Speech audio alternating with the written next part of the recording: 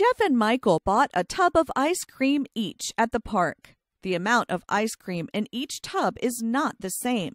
Jeff's ice cream has a bigger scoop, while Michael's ice cream has a smaller scoop. Jeff's ice cream has a larger volume, and Michael's ice cream has a smaller volume. But what is volume? Volume is the total amount of space occupied by an object. Volume is measured using measuring tools and is expressed in suitable units. The volume of a carton of milk is expressed in milliliters. The volume of a water bottle is expressed in liters. Let's understand more about the units of volume using a cube. A cube is shaped like a box with sides of the same length. A cube with a side of 1 millimeter has a volume of 1 cubic millimeter. Assalamualaikum warahmatullahi wabarakatuh. Welcome back in science class. How are you boys and girls? Okay, alhamdulillah. Before we start our lesson today, let me remind you what we had learned on the previous lesson. Okay, on the previous lesson we had learned about, first, matter is everything around us. Second, we also have learned that matter can exist in 3 different states: solid, liquid, and gas. And we also have learned that matter is made of particles. Yes, particles. Particle is very small part of something. And we also have learned that particles of solid, liquid, and gas are like this. I'm sure that all of you still remember about this. Okay? And today we are going to learn about how to solid, liquid, and gas behave. We are going to learn about properties of solid, liquid, and gas. Okay, let's start with a solid. Does a solid have definite or fixed volume?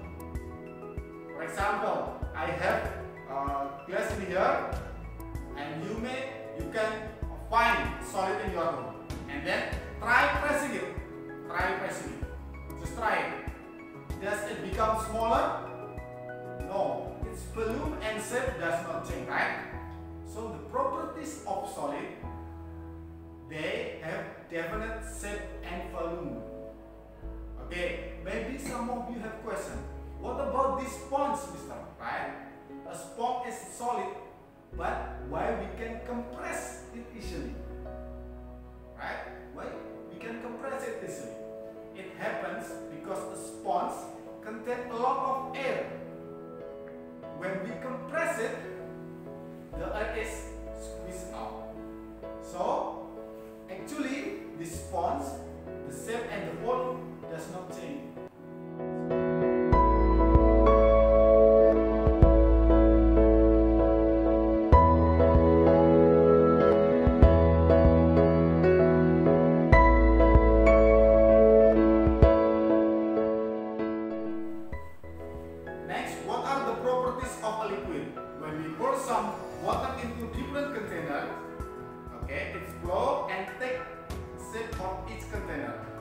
So a liquid has no definite shape, right?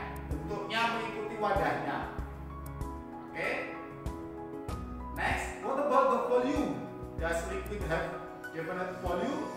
Okay, let's check it. Okay, in here there is 250 milliliter of water. You can see it, right? And I will put it in different container. Does the volume of the water remain the same? Okay, let's try. Put in here.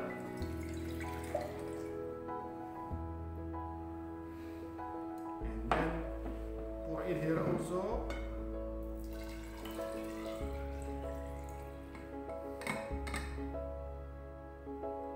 And then I will put back in here.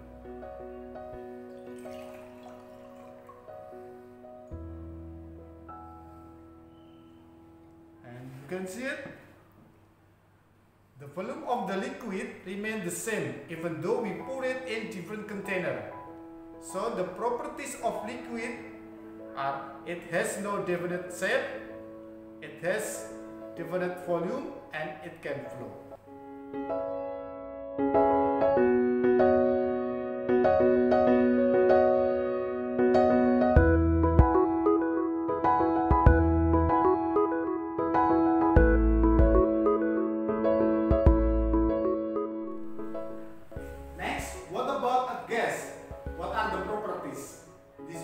This balloon are filled with a gas. The gas flows and take the shape of each balloon, right? So the gas has no definite shape, right? What about the balloon? This balloon is filled with a gas, but I can compress it. And when I cut here over here like this,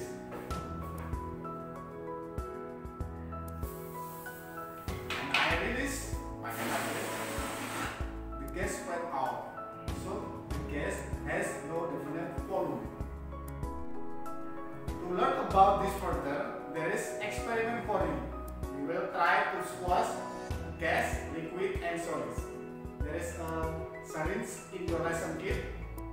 Okay? Okay, how to do this experiment? I will show you like this. First, fill the syringe with air like this. Hold the plunger, for example 10 milliliter, and then cover the open end of the syringe with your free thumb right here, like here, and push the plunger in as hard as you can. Okay, next, then fill with some liquid.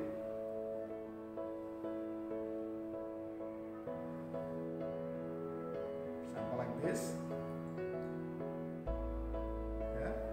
Okay, cover the open end of the syringe with your free thumb and then push the plunger in as hard as you can. Okay, can you do it?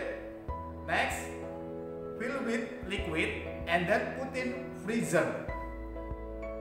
When it is frozen, like here, like this, try to compress the ice by pushing down the plunger. Can you do it?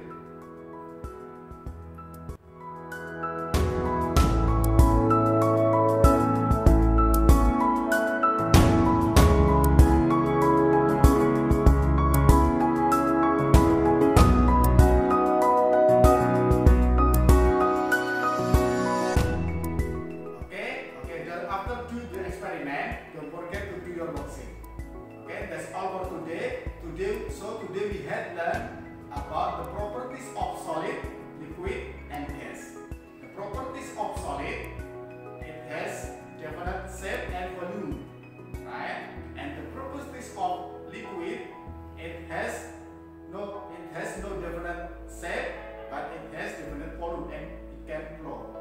And the properties of gas, it has no definite shape and also has no definite volume and can flow.